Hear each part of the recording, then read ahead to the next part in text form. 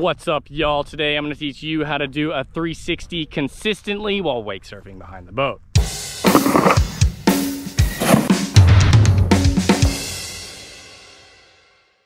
Keep in mind, this video was directed for a skim style wake surfer. However, some of these tips are applicable for a surf style wake surfer as well. Anyways, for the 360, a lot of times I will notice that a lot of people, when first attempting this trick, they will end up sort of just shoveling their hand in the water and chucking themselves in that 360 motion. And sometimes it might even work out for them, or sometimes it won't work out at all, or they'll end up doing 360s sometimes and they'll never actually end up consistent with it. I'd say that the majority of people doing this might not have any board control from any other board sports. They may have never done any other board sports in the past. Say they've never snowboarded or skateboarded or wakeboarded or any sort of boarded in the past. So they don't really have any board control knowledge. So this might be why you end up inconsistent. The first half of the 360 is actually insanely easy. You can just shovel that hand, like I said, and sort of chuck yourself around and get that 360 motion initiated. But the second part of the 360, the second half of it, is actually what is sort of most difficult. And I see tons and tons of people end up coming around and they'll shovel the nose, or they just don't end up landing the trick. So yeah, we're gonna go over a few things that should help you guys out. The first thing that I think could be very beneficial to help your 360 become more consistent is actually just riding switch with the rope and doing yourself a switch 180. Some of y'all might call this a half cab 180, but hold on to the rope the whole time so you never lose the wave, and just do a nice little switch 180 to where you're riding regular again, and just do that back and forth multiple times. You can do it high up on the wave, you can do it down low on the wave, you can do it somewhere in the center of the wave, so that you are comfortable with the second half of the 360 no matter where you are on the wave. So no matter how you end up coming out of that 360, you should be comfortable doing the second half of it.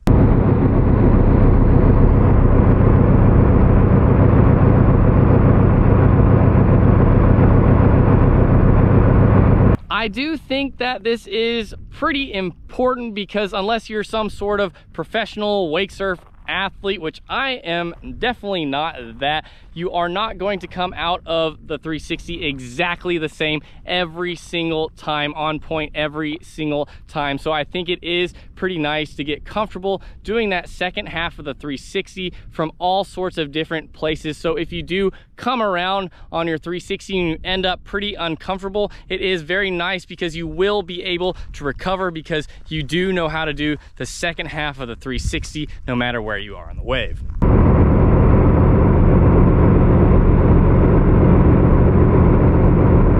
All right, now that we've gotten the second half covered, the first half is easy, remember? The approach you need to take for the 360 while wake surfing behind the boat, you want to be pretty far back on the wave, and you don't need a ton of momentum forward. However, you do need some momentum forward so you don't lose the wave after you do the 3. So you can apply a little bit of pressure on that front foot to get that momentum traveling in towards the boat, and you won't actually initiate that 360 until you're about halfway down the wave.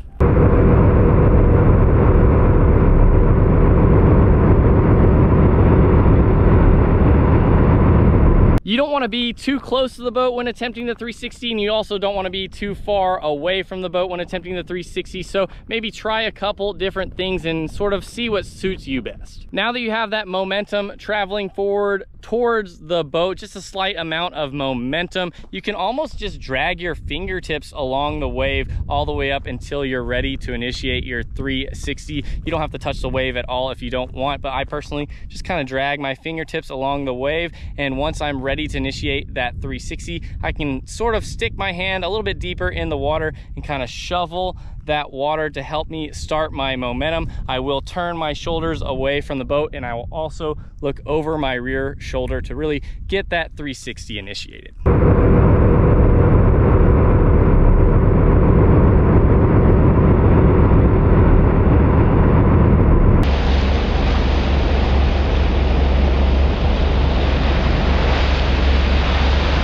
Something I have noticed is that using one hand to grab that water to generate your momentum for the 360 is definitely better than using both hands to generate your momentum, because if you do end up using both hands, you end up bending your chest over, and as you come around that second half of the 360, it sort of almost makes you want to shovel the toes of your board or shovel the nose of your board. Whereas if you use just one hand, you can have your knees bent with your chest up, and as you come around the second half of your 360, you're definitely more in control and won't end up shoveling as bad.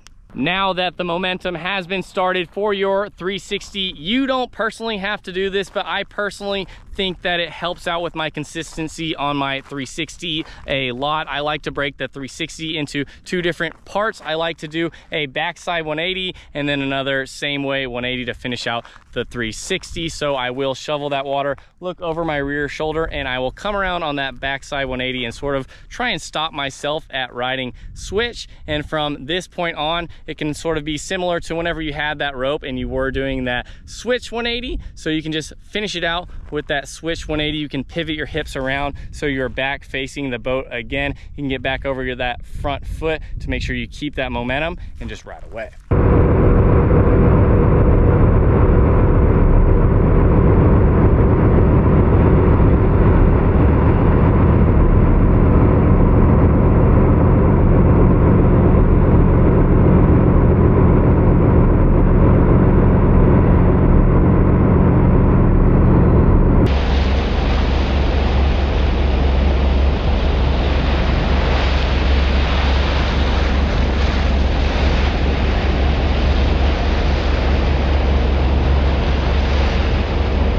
Also, if you end up breaking up this trick into two different parts, it's definitely helpful with slowing down the rotation of your 360, because I definitely notice that a lot of people out there will do a 360, but they actually cannot end up stopping their 360. So if you break it up into two 180s, it's a lot easier to keep everything in control.